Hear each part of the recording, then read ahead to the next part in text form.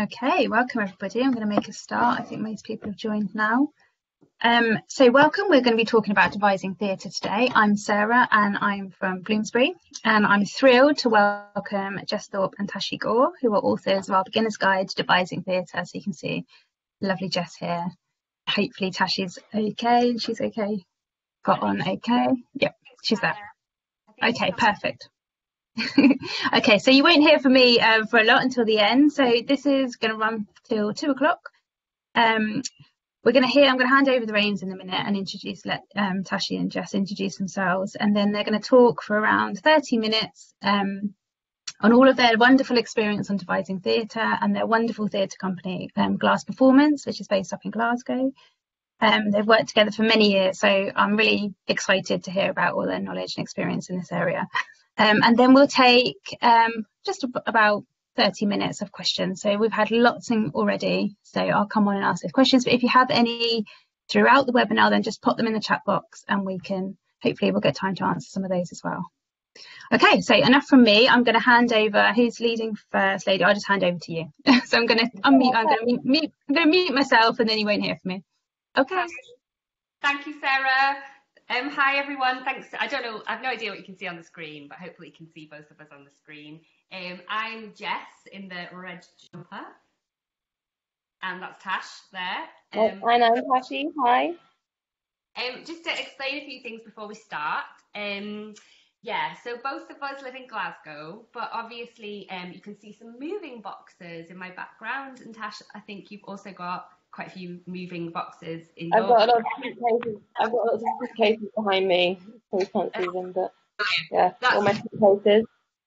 Because Tash and I are also currently, we're moving this week up to Dundee to take over a new department at Dundee Rep and Scottish Dance Theatre. So it's been one of those weeks. Before we begin, we did just want to give a wee disclaimer, was that everyone's working at home, I think. So we're working at home, and it's here in the UK, it's 1 o'clock.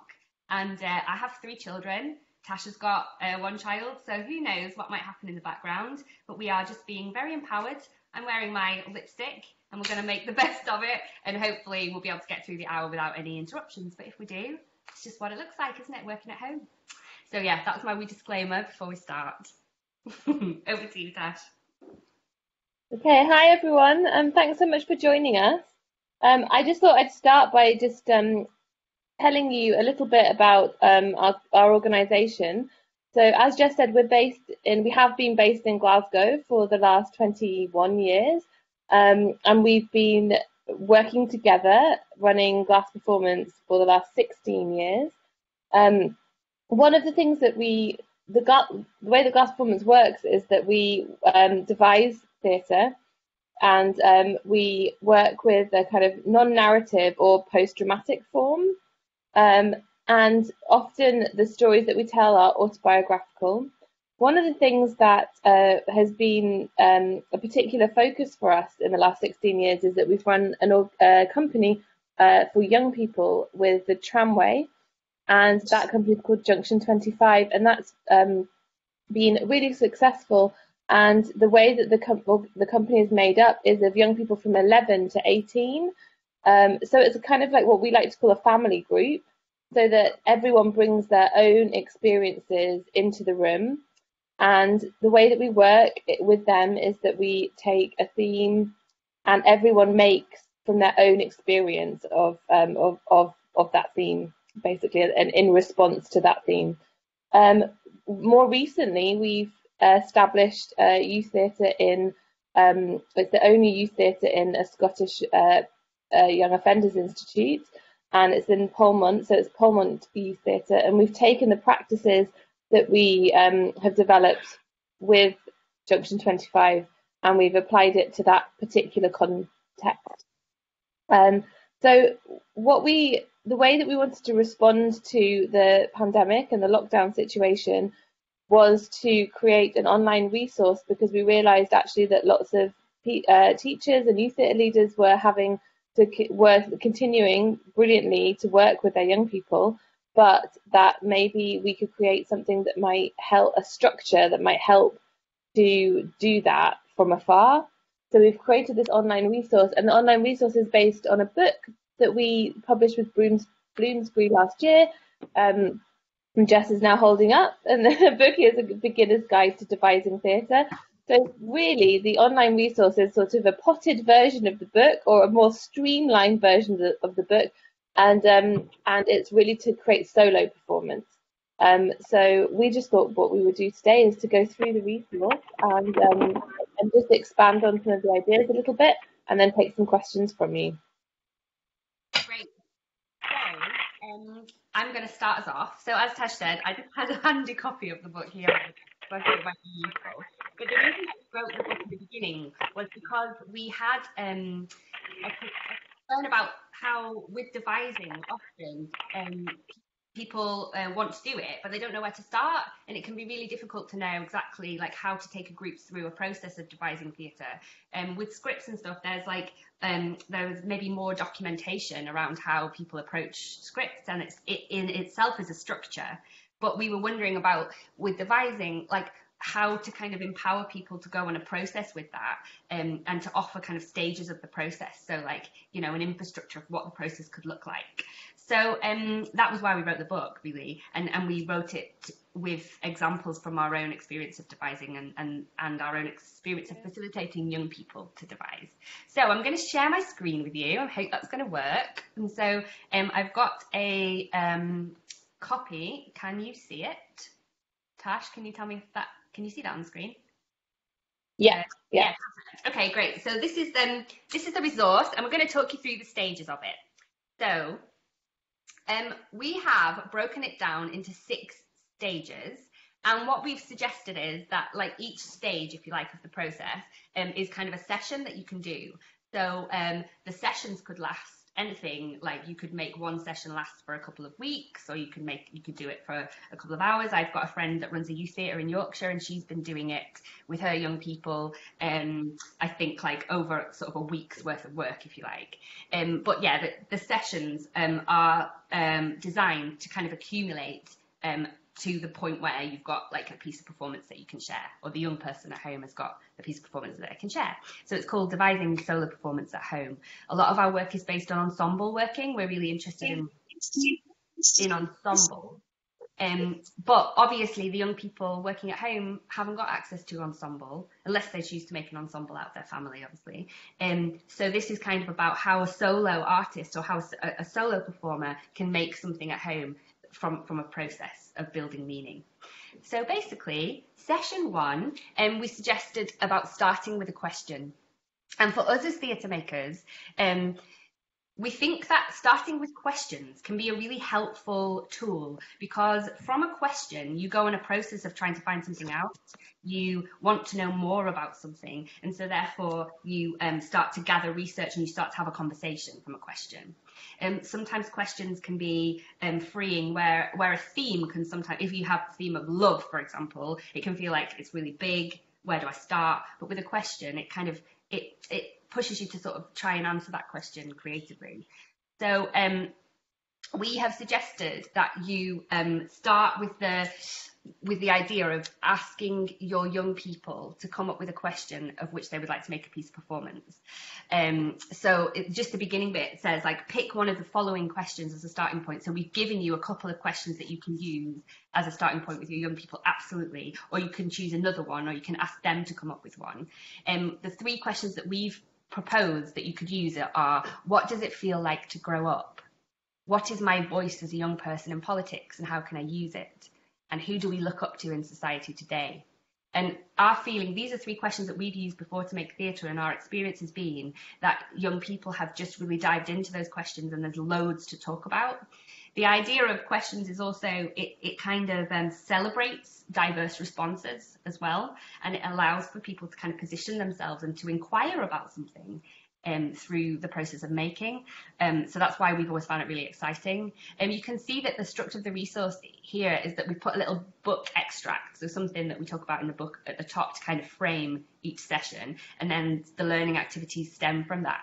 So the idea is to pick one of the following questions. So if you've got a group of young people, you can set them all the same question. So then you've kind of created a community of everybody making at home based on the same question. Or you could choose to give individual young people different questions, or you could work with them to come up with one. But we've talked about this idea of setting a question to start with.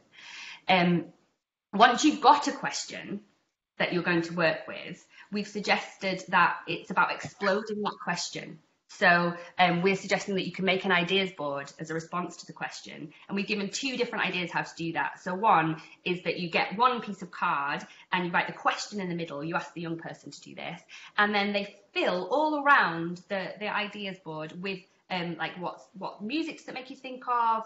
Are there any images it makes you think of? Bits of research. And they kind of just explode it so that they go, oh, these are all the things I could explore in my work that question makes me think of. So you can do it like physically with like paper and cutting out and printing and making a kind of an ideas board collage, or you can do it on the internet with really great tools like Pinterest, where they create a Pinterest board based on a question, and that gives them basically a really clear starting point for the next bit of devising that they're going to do. And what we've suggested is once you kind of pick the question, develop the question, that they could share that with you, and that could be a really great class that you could discuss online, like what everyone's ideas boards have been in relation to the question. So that was session 1, which was starting with a question.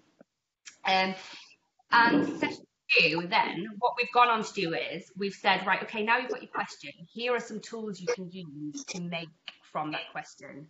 Now, it's important to say that one of the sort of geeky things that we're really into about devising is that it allows for lots of different learning styles. So why we like it is because it brings everyone and all their assets that they've got already to bear in the rehearsal, basically. So if you've got young people that work really well and understand the world through movement, you've got young people that work really well and they understand the world through writing or through music, those things can all be collected within the devising process as strengths. And it doesn't have to be that you're only good at theatre because you can read big passages, but actually that devising is in itself just about finding your own way creatively together through to make something at the end. So what we do deliberately as a sort of active choice is change the form that we work in, often with young people, so that they can find their own sort of joy and skill set. We're suggesting in this sense, session 2, you would start with writing. So again, a bit of a book extract about writing text. And then just a reminder in the beginning, so all the text that you're asking the young people to write now is from their question. So their question frames the piece that they're making. They're going to make a solo piece of performance at home based on this question. And then the first way they're going to explore that is by writing a piece of text. And we've suggested here a list in the making section of different ways that you can write text. So we've given some ideas. One is that they could write a set of instructions. So, for example, if the question, let's pick a question from above, was what does it feel like to grow up? They might choose to write a set of instructions for growing up, or a set of instructions for being an adult, or framing the instructions that they write, but through the question. And there you go. I've already in the examples of generating text, it says that there. So there are some sort of ideas about how that works. Another way that they could write text is to write a list. So we love lists because we find them really beautiful. Oh, you're doing your work. And they've got lots of poetry within them.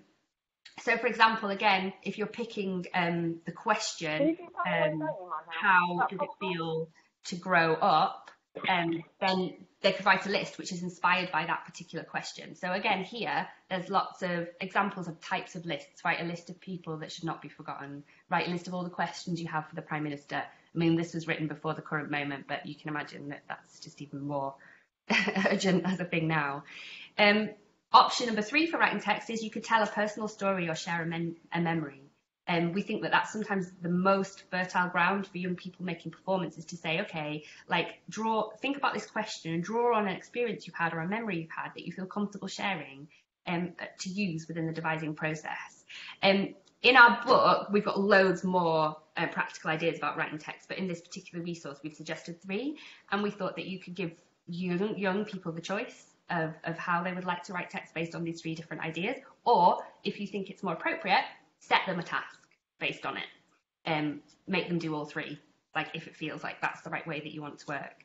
Again, just a note at the end, just to remember to develop any idea to use the question as a starting point.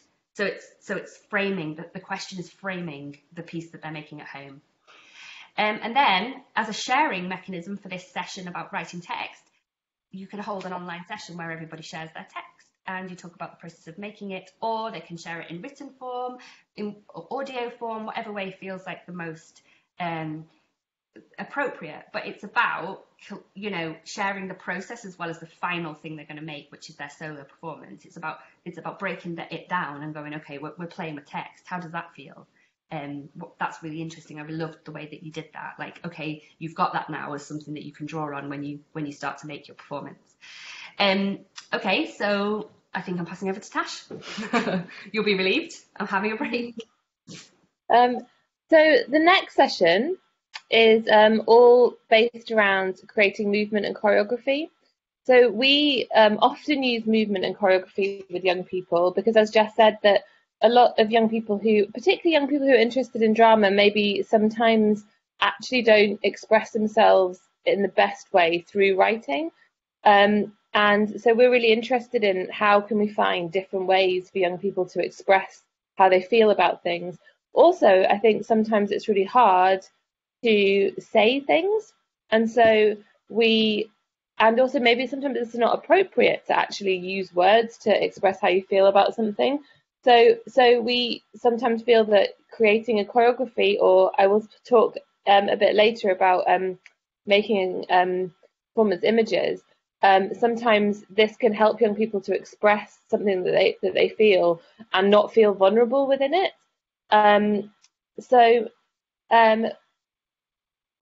we often use movement and choreography to explore things.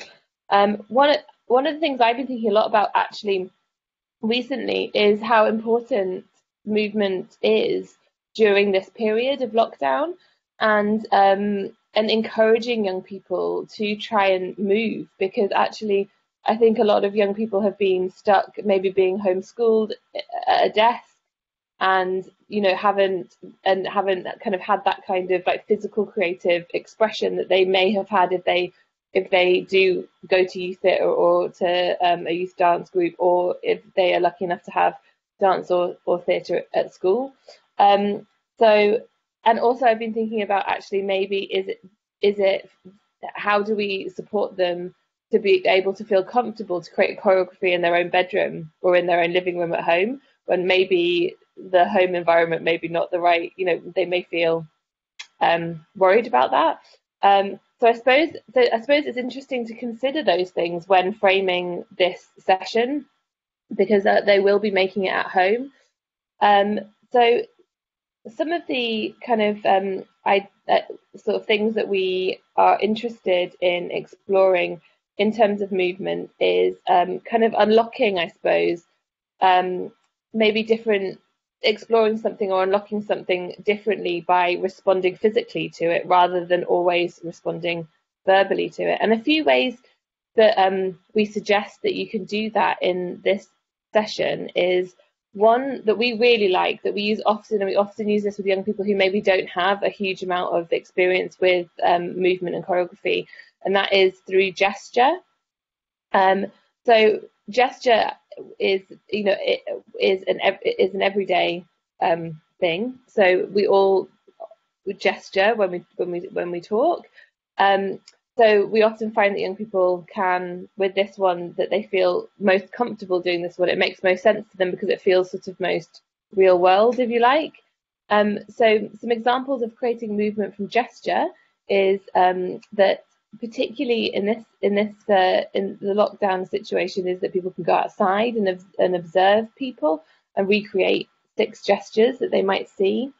I was thinking that if we're gonna frame everything through the questions, so if we took the question, who do we look up to in society today, it might be that they want to watch a television event and then copy 8 gestures of the people that they see on the television event.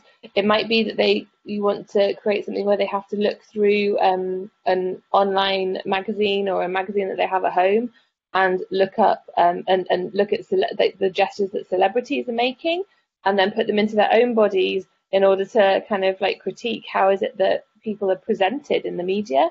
So I think you can really kind of actually look at some quite difficult questions around sort of society and how we present ourselves through movement. And with this one, we always talk about how do you then create it into a sequence, if you like. And I suppose we always think about doing it through repetition, through slowing it down, so looking at speed, looking at repetition, looking at what we might layer it with. So if we've made a list in the session before, in the text session, do we then layer the gestural sequence with a text list that the young person has written? Is it that they choose a really specific track of music that frames the gestures in a different way? So we really talk a lot about how do we juxtapose maybe those gestures to reframe them or give them a different meaning. Another way that we're suggesting to look at choreography and movement through is using words. Often we use words to create movement. So, for example, we might ask a young person to choose a feeling that they want to express and find 5 different words for that feeling, and then to create a movement for each one. And then similarly, when in structuring that sequence, we might use repetition or speed to think about how those different movements are communicated, or which ones you want to emphasize more. And we've got several other different ways that you can use words to create movement. There's lots of different. For example, we've got an example of like taking a famous speech from history and actually recreating that, but through movement. So to try and understand the speech, I think often a lot of young people sometimes find it hard to process language actually, but if they have to break it down, put it into their bodies, then they understand. They maybe understand it emotionally in a different way. And then the last one is through metaphor. So we often use this one so in order to try and express something that maybe a young person feels a feeling that they want to express. So for example, we could look at the give and take of a friendship or a relationship, and we could use this through creating kind of metaphorical movements which are about pushing and pulling away from each other, or a feeling of being on the edge of something might be to create lots of different movements which are balancing. So with the movement I think it's always really important to do it in stages. So you're creating the movements, but then you're finessing the sequence in terms of like editing and really making sure that you found the essence of each movement, and you know how you get from one movement to the other, and using the different tools which we've within the guide we kind of talk a little bit more about. So then the next session that we're suggesting is session 4, which is creating performance images. And for creating performance images, we similarly, I suppose, to the movement, we often think about performance images as creating metaphors, but using objects and materials. So the process that we usually go on with this, that we're suggesting that you guys follow, would be a process of identifying a feeling or an idea that you want to express that comes from the original question. So if the original question was, what does it feel like to grow up? And maybe one of the things you want to explore within what does it feel like to grow up is about the idea of kind of finding your voice, and maybe an adult constantly telling you, like pushing you down again, if you like. I'm just using an example from something that we did. We one of the young people that we were working with wanted to talk about like her bubble was constantly burst by adults. So we got as many different objects as we could that were relating to that could be a bubble basically. So we got bubbles that you blow. We got chewing gum. We got balloons. We got big bags that you could blow hot air into. We got loads and loads of different objects that she could make bubbles with, and then we got lots of different things that could burst the bubble. And we spent the whole session working on what felt like the best kind of visual metaphor for that feeling. And she created a really beautiful image where she started with she's a tiny balloon that was popped, and then the balloon got bigger and bigger and bigger until she had a massive balloon that she was blowing up, and then someone came and popped it. But to get to that point, she played with loads and loads and loads of different objects. So what we're suggesting is that you identify a feeling, they make a list of all the objects that they could use. They then play with all those objects and find all the different ways they can illustrate the idea. Then they show them to yourself or to the group, and then feel which ones kind of work the best. And we've kind of got a list of different objects that we might explore. So I suppose a note is that it's really fun to play with loads of stuff, but it's also really, we always really try to encourage the young people just to really focus down on like one or two things that work really, really well, so that the metaphor really comes across. Because often I think what happens is it's so like brilliant, there's so many different options that you just kind of, you can lose the meaning with too many things. Also, so really it's about editing. I think it's important to also say that when you're setting young people the task to go and do that, make sure that they're also thinking about the area that they're doing it in. So if you're playing with like a strawberry and you really want to see like what the kind of quality of the strawberry is and how that kind of, what kind of image you can make, then just make sure you do that maybe in an outside area. Or, you know, if you are, just make sure that you've kind of thought about it, because what we don't want is loads of people at home being like, what's happened? I've been exploring how strawberry can make me feel like the sensation of falling in love, but it's all over my wall, you know, that kind of thing. Just putting that in as a parent of 3.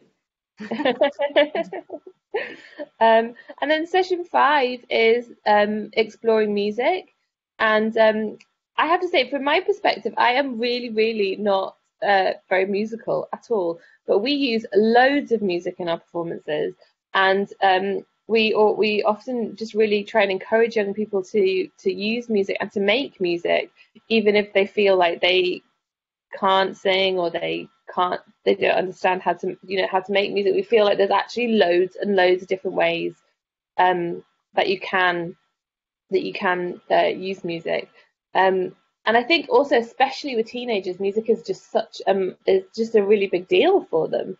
I think it's often a lot of teenagers' way of connecting with the world at maybe like quite a confusing time. And I think they make sense of a lot of things through it. So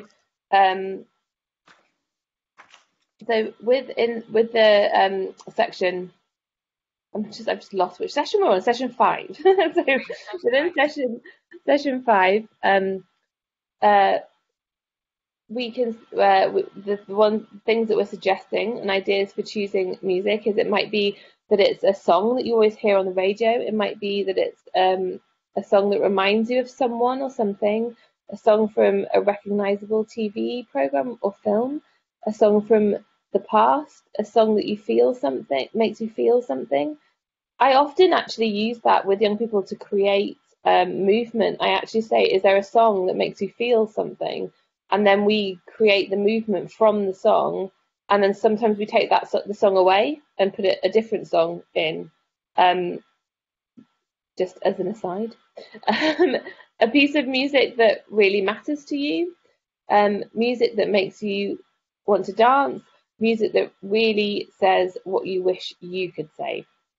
And then ways to perform that piece of music. It might be that they might sing it a cappella. It might be that they play it on an instrument. It might be that they make a new arrangement of it. It might be that they play the song without any words. It might be that they make an electronic version of it. They might remix it. They might lip sync to it. That's my favourite because I can't sing, so I'm always doing lip syncing in our performances. They might sing along to it. They might find a traditional song and then reimagine that traditional song. They might write their own song in response to the question. So I should probably say that all of these things should be done through the question. So you can use these as ways of choosing music and exploring music, but they should all link into the question that they're exploring. So now the final session that we're suggesting in the 6 sessions, and then we're going to take questions, is that it's about composition. And this is kind of almost, I think, the thing that people have the biggest questions about in relation to devising, because we're working within a non-narrative way. So it's not got a story like a lot of theatre, there's a set of characters and a story and something happens and, it works in that way. But with this, it's almost like thinking about performance like a collage, like it's about creating an order of things which makes sense emotionally, and it takes us on a journey and it creates a sense of process, but it's not about and of course arc matters, but it's not about thinking about things like what's happening to this character, unless that's the type of performance you're trying to make. So the way that we thought that you would be able to explain this is, okay, we've done now 5 sessions, we picked a question, and then we explored that question in 4 different types of ways. Now, what you've got is almost think about it like a bank of material, performance material. You've got some text, you've got some movement, you've got an image, and you've got some music. So now let's think about how you can play with the order of those things. Which things do you want to put together? How do you want to create a piece of solo performance using those elements? And so this is about thinking about compositional tools like layering, like repetition, like creating like fragmenting things, juxtaposition. These are all tools that you can use to play with things. Sometimes we like to play games like, okay, so take your material and perform it 4 different ways in a different order. Okay, try it again. Which bits can you slow down? Which bits can you make faster? Like, or maybe it's just that one of the things you've made feels like really truthful and that's the thing you want to do, and so there you want to extend that. There are so many choices, and it's about, I think what we're trying to do with this process is give the power over to the young person, but help them with stages to be able to do that and to kind of break it down and to give them choices all the way through, because ultimately the point of all of this work is to give them ownership and authorship and investment in the work that they make, to get them to try new forms of theatre, to get them to see their house or wherever it is that they are as a bit of a laboratory, as a rehearsal space, to try things, to make stuff that they wouldn't usually have considered making, and to empower the solo experience, because often we're trying to get them to work as an ensemble and they make a lot of these decisions together, but at home it's just you. So take the solo moment and create something and try and do that like as something that feels exciting and that feels like an exploration. So we are going to, that's basically the resource that we created. And in our book, there's like loads more practical ideas about how you might devise. And on our website, there's loads of examples of film and footage of performances that we've made. And for us, it's always been about the young people making the performances based on the questions they have about the world that they live in. And for us, it's been about how do we give them the tools to do that and offer them tools and offer them processes that they can take ownership over.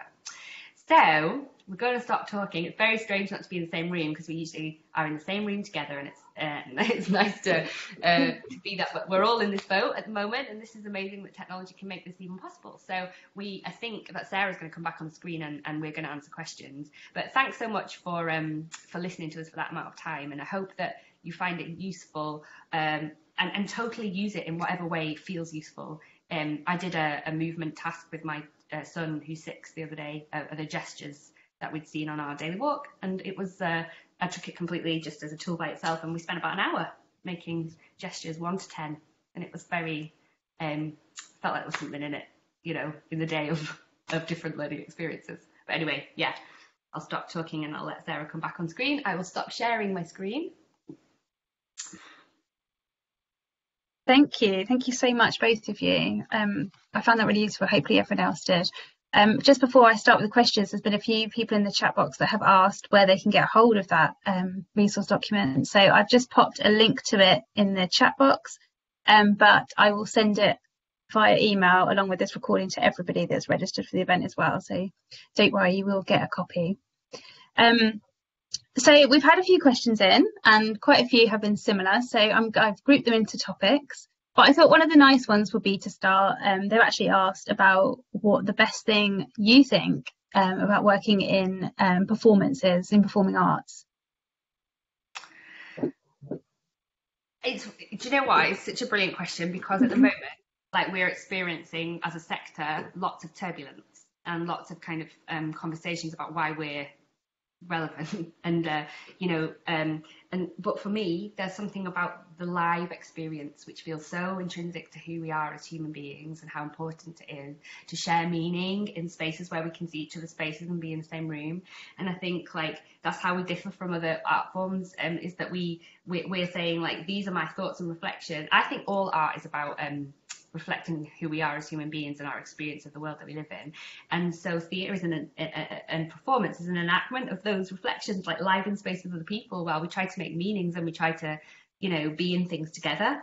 And I think for me, like, that's what performance is about, and the buzz of it. And we see this actually in the young men that we work with in the prison. We see that performance is a buzz, like it's a high, it makes them feel alive. And I think that's, for me anyway, the best thing about being involved in performance, and why I will continue to say that it is a very necessary part of the world that we live in. Going with, but I could rant about that for ages, but I should probably let Tashi. I'm just aware there's a few questions in the chat box as well, so maybe we could just take one each, and then just so that we can definitely get through all of them. Yeah, that sounds good. Yeah. So then the other, we had quite a few questions, obviously, on devising new theatre. And one of them was, what is the first question you ask yourself when devising a new piece of work? Well, I think for us, actually, it's all about finding the question first, especially when we're working with young people. So I think, I suppose the first question that we would ask ourselves is, what is the question that we're exploring? And then what's the first, in what feels like the most important way to explore that question? So is it that the first thing that we want to do is look at it through a text lens, or do we want to look at it through a movement lens? I suppose it's all about finding the right question and asking, why is this question important to us, and what is the question that each of us have in relation to that question. So what's our own personal connection to that question is important.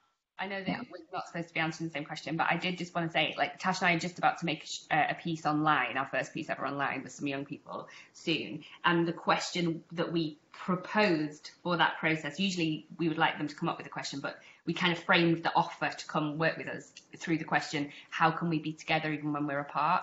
Because that was the question that's in our, like, hearts and minds right now. So it feels like, I suppose we make theatre to understand questions. That's probably, like, how to say it.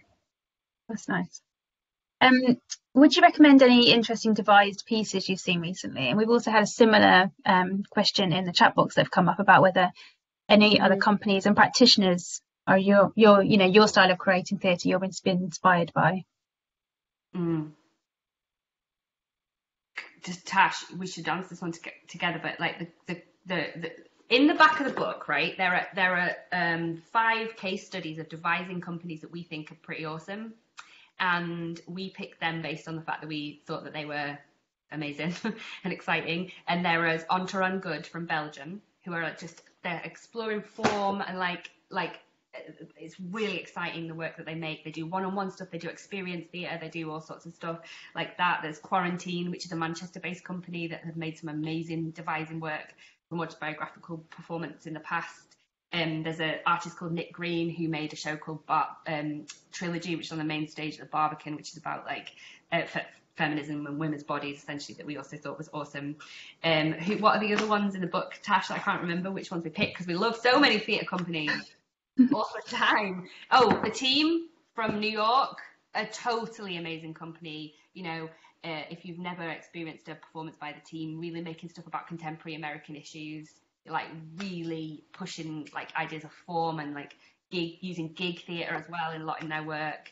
The team, I'm trying to go, I would say some other ones that aren't in the book, who are making stuff currently. I would say, Bryony Kimmings' work is really interesting in terms of devised theatre and looking at different form.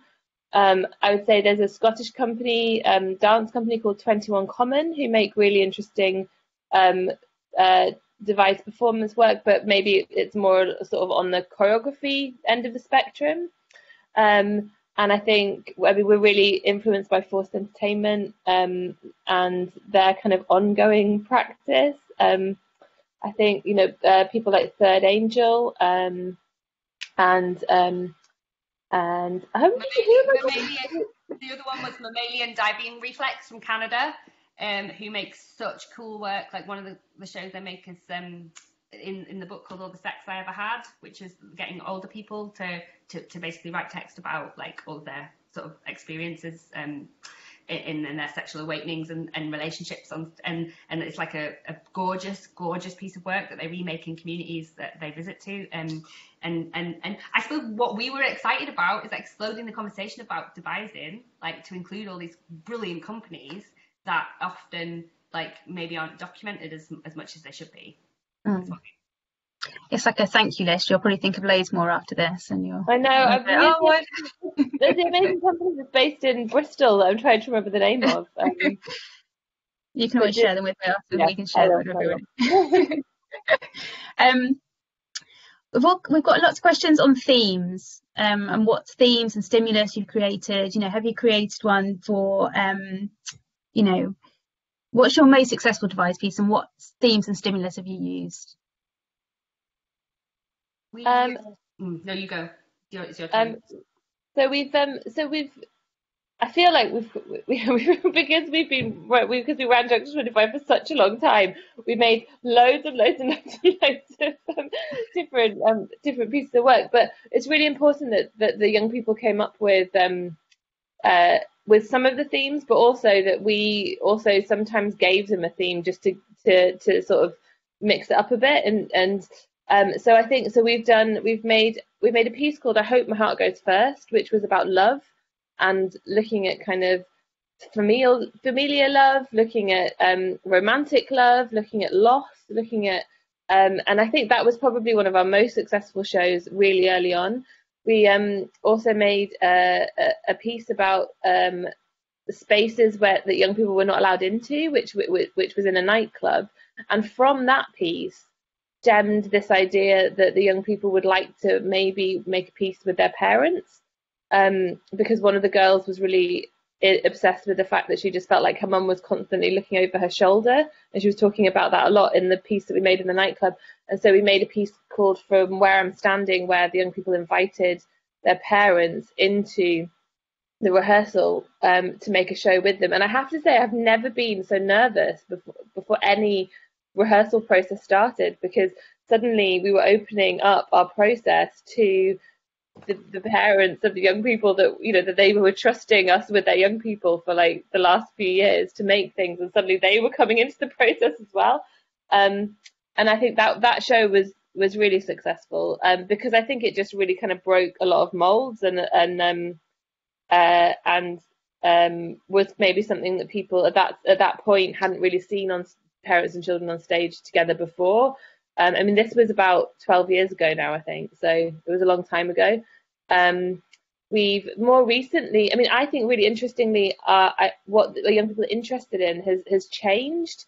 So I feel like in the last kind of 6 or 7 years, I've seen a real kind of swing to young people being interested in. We made a piece about young people using their voices in politics. We've made a piece about, we did an exchange with a group in Berlin about looking at the distance between us, but really what we was looking at was Brexit. And these are the things that the young people have become more interested in. We also made a piece about celebrity, and who do we look up to in society. So I think that what I've seen in the last 7 years is young people become more politicized. and wanting to make more work about that. Actually, yeah. I don't know. Do you want to add any more, Jess? My most powerful one was the one that we made around the time of the European referendum, which is about politics, called A Bit of Bite. And it was like young people, like, I mean, we didn't know what was going to happen to the world at that point. I mean, it was already happening. But In fact, I was just saying the other day to my partner that we made it just when President Trump had started running. We decided they wanted to make it in response to the fact that they all thought Trump was really weird. And we just started running and no one thought he'd get in. And then Joe Cox was murdered the night before our opening night. And then the Brexit vote went in the like night we've closed. So it was like a really, really politically active time. Sorry, Jess, I totally interrupted. No, and the young people, I was thinking that we can maybe share a little video of it actually, but like the young people were like creating these amazing performance images which were like really urgent, and the audience, and there was this bit in it which I'll never forget, which was this like young person called Laika, who's actually on our board as well, and she's a young Muslim woman, and she was like 17 at the time, and she wrote this piece of text which was called Dear Person in the Street, which was like about basically people just like saying stuff to her like go back to your own country and all this kind of awful stuff, and just like talking back to that in the performance. And it was just the most empowered, like urgent piece of performance that a young person's made. And we talked a long time about how to hold that in the show and how to like support her in it, but she was also just really clear about like, this is what I want to do, and I'm using performance to say the thing that I can't say, I'm using performance like to do it. And those are the moments where I feel like, yeah, that really like affects me. And I'm like, because the question's really urgent, so we're all making itself. It's like everyone's just like writing and making. I think it's also important to say that she was at the end of her journey with us, in terms of the fact she was, 17. She'd been working with us for quite a few years by that point, and so she felt like she could do it. Like, I would never ask a young person who had just joined the group to make something like that. It was in response to the question, like how the bigger question was what is my voice and how can you use it today? And she wrote, and we said, write a letter that you really want to be heard, I think was the task, and then that's what she wrote. And of course then you go in a process of like, let's talk about that material, like how can we hold that. But yeah, as Tashi said, it's about like who your collaborator is and how soon you are into the process of collaborating. Just go straight in there, like day one, go for it. It's like there's a support system in place. Yeah. Well, maybe following on from that, we've actually had a question in the chat box about what advice you'd give your young performers about performing with confidence.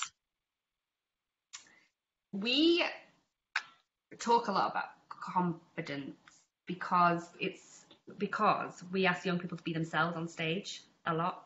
And so I think it would be about spending a lot of time talking about the power of your voice and why your voice matters, and making them feel like their voice matters and what they have to say is important, and just kind of like endorsing that.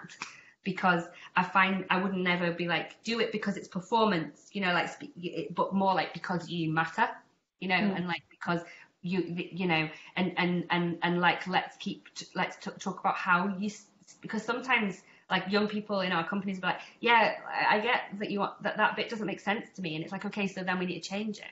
It's not like you need to do it more or better or anything like that. It's like, okay, we need to change it. So because it's about empowering your voice, and like, how do you like really like let's talk about like how you can have the biggest impact with the thing that you want to say. And I suppose I would also think about my own role and like what I had to do about just like affirmation and support, and like going on the journey together.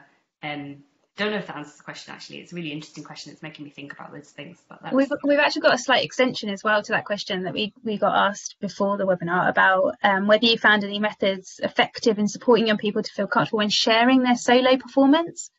I mean, I guess now's the time as well. We're asking students to make a solo performance and then sharing it with the rest of the group, and some people might not feel comfortable with that, and then how if there's any strategies to overcome that sort of, it's okay to share your performance with other people. I think it would be useful to come up. So I think we wrote this based on like a feeling of that the teacher or the youth theatre leader would already have a relationship with that group. So some of that work would have already happened in the room, and we were thinking, right, how can you?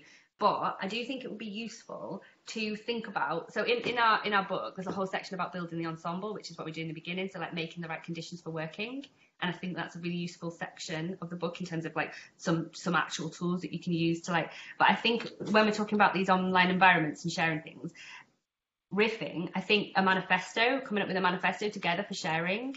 So like, because we're all on screen, what would be a really good set of rules for us, so that like if and you know, like I teach at higher education, and it's funny how sometimes I'm teaching and I'm doing a lecture and the students are like literally like, you know, and I'm like, okay, we need to have a manifesto for like how we're gonna do this, because if I'm talking, I really want to feel like you're listening.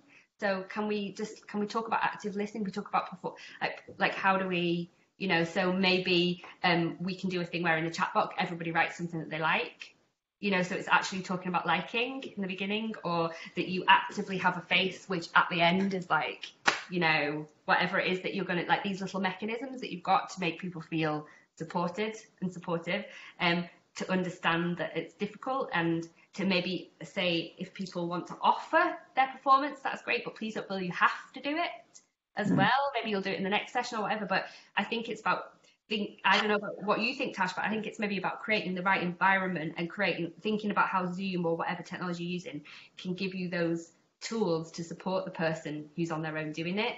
So everybody has to give a response. Everybody has to say something good. You know, that it's all right to lean into the positive, like celebration of things, rather than maybe in the classroom you'd be a bit more like, don't know if that worked, or how do we, you know. But obviously, it's a wee bit hard to hear that when you're by yourself. So then just focusing on the.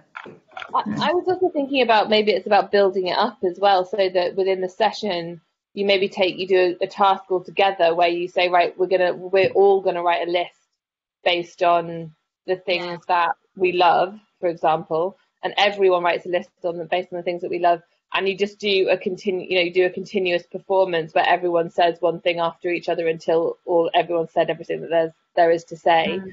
So, and maybe, you know, the teacher puts a track of music on in the background, and in that becomes the performance. So, or maybe it's that we've created a gestural sequence all together to start with, and we all perform it at the same time. So that maybe in a session a bit further down the road, they feel like they can then, or later in the session, they feel like they can do it, so they can perform it by themselves. But that's how I would do it, just to build it up so that everyone does things together, and then you just sort of build up like that. I was going to say also, I think it's really interesting in terms of how they might present, whether they present something live or whether they actually make a video, that they use the compositional skills. You know, if they've got those tools at home to be able to do that, that might also be a way, if it's actually just that they're creating a video, so they're only performing to what they can then control and what they can then edit. Might be one of the things that, like, just off the back of that, like, I'm really thinking about a lot at the moment is like young people are devising in their lives. They're doing TikTok and stuff, right? That's like essentially like that tool. I mean, you can discuss that tool until, you know, the end of the day, but the point is that within that tool is stuff like composition, is stuff like editing, is stuff like, you know, it's devising, it's creating content basically. And I think also they're sharing that out with each other. Like, you know, I think we need to catch up somehow. Like the other day I was speaking to a 12-year-old that I saw in the street, and she was talking about making content and stuff and sharing it, and she said, oh, I've got like 2,000 followers, and I was like, what? Like, I literally think that our theatre company's got like 900. You know, like, how have I been working in theatre for like 20 years, and you've got more followers than me? You know, so I think we probably need to, like, there's also something in that they're already working in that form, and maybe it's about us. They're digitally, we need to catch up with them probably and keep it safe. Yeah. I know we're quickly running out. Oh, sorry, Tashi. No, I was just going to say that I think there's also something really interesting in whether it's that they're presenting it live or that they've pre-recorded it, that they can actually think also about like where it is that they perform it, like if it's in their garden or if it's, you know, framed by a window, or like what are the sort of metaphors that they can bring in, or the framing that they can bring in, visually as well, which they would never be able to do in the drama room at school, but that actually could add a whole other layer to meaning of what they've created, because if they delivered a text out of a window, they could actually do it out of their window from at home. That makes me really excited. Like almost like it's a site specific, like home as site kind of thing. Is that what you mean, Tash? Like your home environment can provide you with so much more opportunity for meaning. Maybe. Yes, exactly. Yeah, exactly. I know we're quickly running out of time, and anybody that needs to head off at 2, feel free to leave the call. I know. But I just wondered, we had quite a lot of questions on socially distanced drama, and obviously that's what people want to know. But I just wondered whether, with schools perhaps maybe returning in September, what you guys thought about the future performance at schools, and how, you might have some students that are returning part-time and others that might still be at home and some that might be in the class, and whether there's any techniques you think that they, some teachers out there might be able to still introduce theatre into their curriculum and get students excited about it. I feel that we are on a journey with this anyway in our lives, Tash and I, because we now run a department in a theatre, so we're constantly talking about how we can get young people back in spaces. And I think the way that I feel is that we have to constantly look for the opportunities and frame it like, okay, like this is the current moment we live in. This is the burning question, which is how can we make stuff when we're together, and use that as an opportunity for young people to, because there are tools you can explore, and it doesn't need to be like, okay, here's your box, you can't go outside it. It can be like I feel like it's about how you frame it, how you frame the exploration for young people, and making it feel like an opportunity, like a temporary opportunity to explore something differently.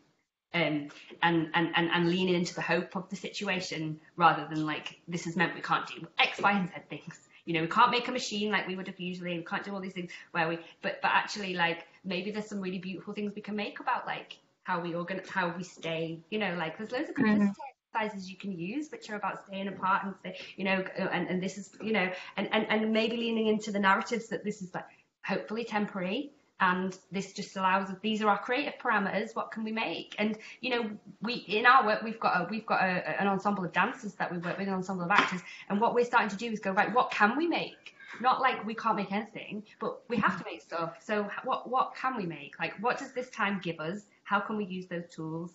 How can we learn some new stuff? And like, not worry. I mean, of course we're worrying about everything all the time, but how can we lean into the potential of things as makers, as creative people, Yeah, absolutely.